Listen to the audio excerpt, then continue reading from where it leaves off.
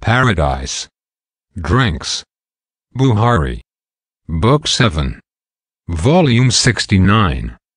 Hadith 514. Narrated Ibn Abbas, Allah's apostle drank milk and then rinsed his mouth and said, "It contains fat."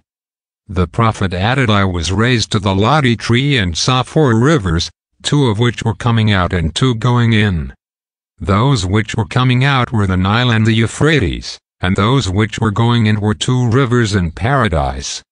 Then I was given 3 bowls, one containing milk, and another containing honey, and a third containing wine.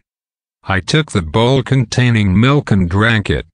It was said to me, 'You and your followers will be on the right path of Islam.'"